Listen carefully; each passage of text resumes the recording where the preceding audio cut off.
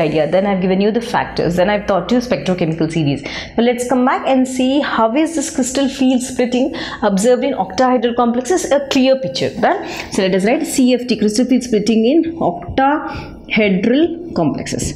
So most important thing, see here, whenever you are explaining some particular theory, there are certain key points in the chart or the diagram. Please don't miss those. I'll be putting a star in those key points. You please try to underline those in the exam. Done.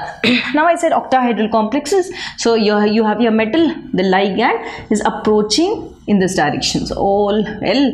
So this repulsion and this repulsion, isn't it? L. So you're going to write this first. When you write this first, they will know that you're trying to explain octahedral complexes. First important thing, your d orbital, everything. If you don't want to draw this in boxes, you can make 5 lines like this also, not a problem. 1 2 3 4. Okay. Now if you want to further write boxes, if you want to show the boxes also, not a problem. You can just make d orbital 1 2 3 4 5. Yes. Now please mark. This is first 3 is called T2G set and the second 2 is called EG set. This is degenerate in nature. I'm putting a star. You have to write this word, degenerate orbitals. Degenerate means all are of equal energy. So you can write that as equal energy. Now what happened? A ligand starts approaching this metal. Now this is only a metal here. Ligand starts approaching. Then what happens? The degeneracy is lifted up and this goes to this higher state. Again it is intact. Still there are degenerate. 1 2 3 4 5. Yes, again this is T2G set and this is EG set. Triplet degenerate and doublet degenerate set. Done. Now further in octahedral splitting, as I've explained, it's going to again further split into 2 states where your T2G set has lower energy and your EG set is of higher energy.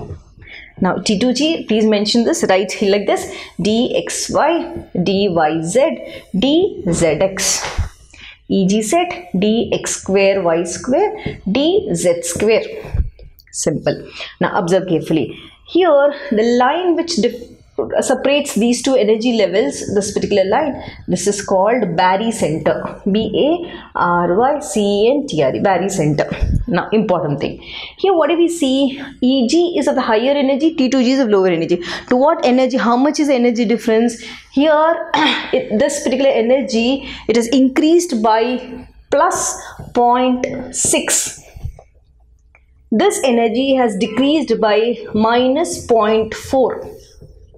Okay, yes. Now I'm going to use one word, like just see symbol delta O. Right, I'll tell you what it is, delta O. Okay, let's come back and see. Now what is this basically? This particular thing is called CFSC. What is CFSC? CFSC, or this is denoted by delta naught. Octahedral splitting. O stands for octahedral. For tetrahedral I write T. C stands for crystal field splitting energy. What is this crystal field splitting energy? Crystal field splitting energy is basically the difference between the higher and the lower energy level.